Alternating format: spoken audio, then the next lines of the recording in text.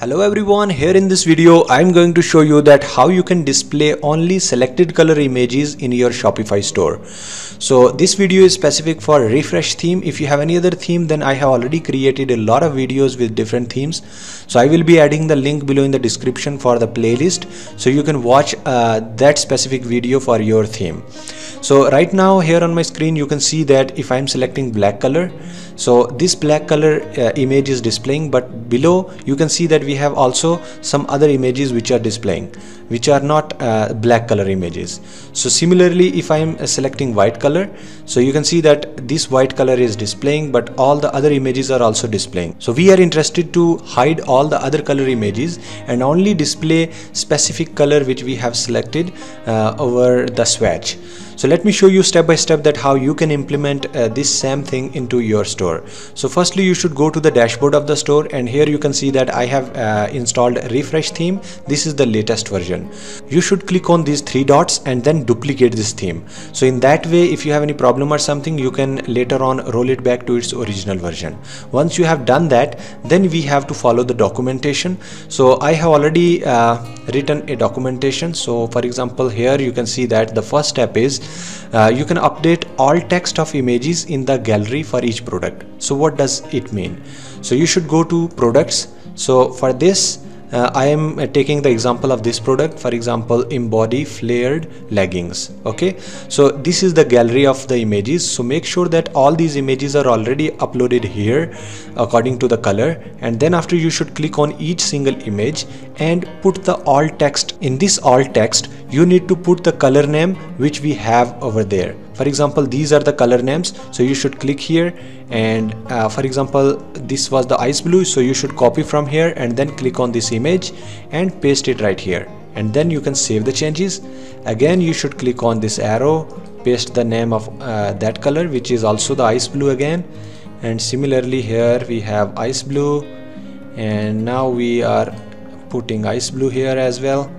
And if we are going to the next, you can see we have black. So you should close this, and here you should copy the black color, which is this one. So you should copy the exact name which is over here. So you should not do any kind of mistake which is like spelling mistake or maybe the capital B or something like that. So again, I am going to put for black.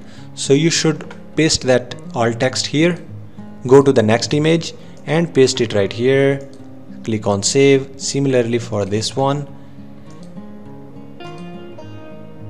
and for this one. So all these images I have added for the black color. Now we have the white color, so you should scroll it down. Here we have the white color, copy it and then click here, and you have this white color image. So put the alt text for this white color image. We have actually the 4 images for now. If you have more than 4, then still you can add the color names in each single image. So make sure that for all the other products as well, so you should do the similar thing, because in that way. So now we are finished. Okay, so you should close this, and we are done. And now for example, I am refreshing this page. So right here, same thing is happening right now because we have not done anything yet. So go back to the dashboard, and here we are going to add some additional code. So you should click on these 3 dots and click on edit code. You can see that we have some folders and files. So now what exactly we are going to do is, so we are going to follow the documentation. So you should go back to the documentation, and here you can see that we have completed the first step. Now the second step is go to snippets and open product-media-gallery.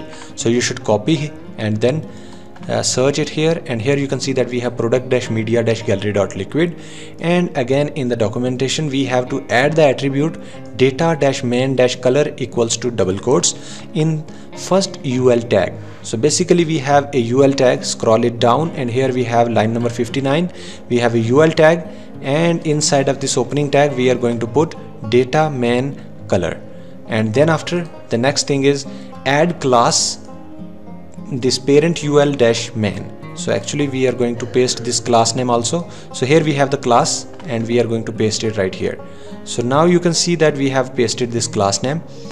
Now we have the next step, which is paste below code inside a first li open tag. So I'm going to copy these 4 lines of code and go back, and here you can see that we have li tag in this. So basically we have multiple li tags, but make sure that this is the first li tag. So inside of it we have this actually opening from here. This is the angular bracket and this is close angular bracket. So just above it we are going to paste those 4 lines of code, and then after we have to paste below code inside the first li opening tag which are under loop. So you should copy this complete line of code. I mean, these are also 4 lines of code. You should copy and scroll a little bit down, and you can see that we have this loop.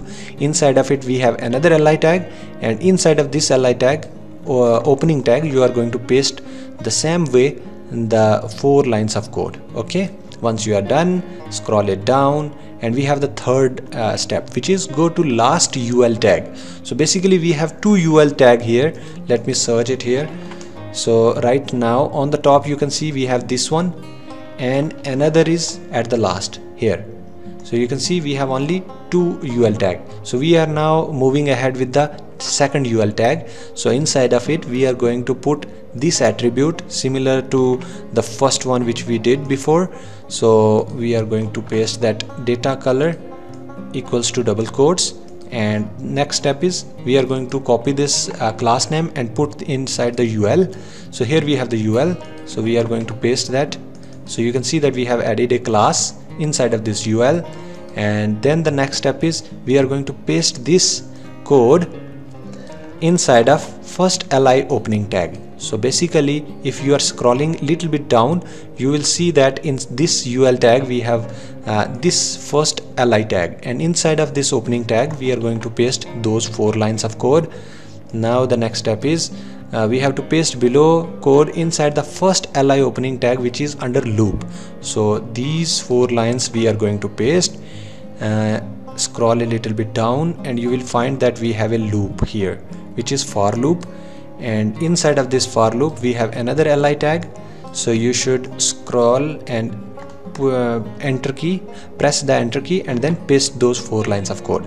So finally we end up with all the steps. So that's it for now. So you should click on save, and this was the end of the documentation. One last thing which we have left here is here you need to search gallery. You will see that we have media-gallery.js. So you should replace this complete file. So firstly you should remove this code and then go back, and here you should open this media-gallery.js, open this file and copy this complete code, and then after you should paste it inside of this media-gallery.js, and then after you can save the changes.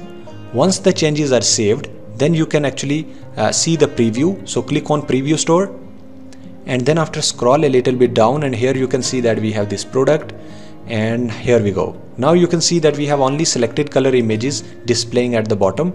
If we are changing the color, so automatically that specific color images are displaying. If we are clicking on white, so you can see that all those colors are connected with those images. So you can do this same thing into your store. If you have any problem or something, you can ask me directly in the comment section, so I will create it for you. So this was really simple. So you can directly copy and paste the codes and follow the steps which I have explained in the video, and you will definitely end up with doing this feature by your own without hiring any kind of developer. So if you have any new feature to develop or something new to add in your Shopify store, so you can directly contact me.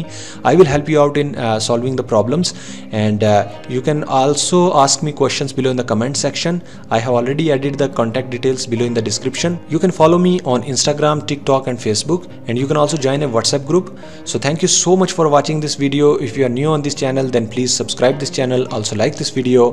Thank you once again. See you in the next video.